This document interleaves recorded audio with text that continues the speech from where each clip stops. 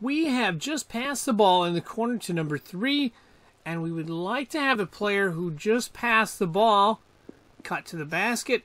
How do we make him do it? And more importantly, how do we make him not throw the cutting pass if we don't like what we see? Okay, what we're going to do once we have the ball is simply hold the triangle button. You'll see this icon come up. Player's going to cut to the basket, and we will release it if we like what we see and get that pass in there for a nice score. Now, if we don't like what we see, we're going to press the circle button. So while we're holding the triangle button, player's got the icon up. We press the circle button to cancel that. And of course, if we like what we see, we'll simply release the triangle button like we do right there.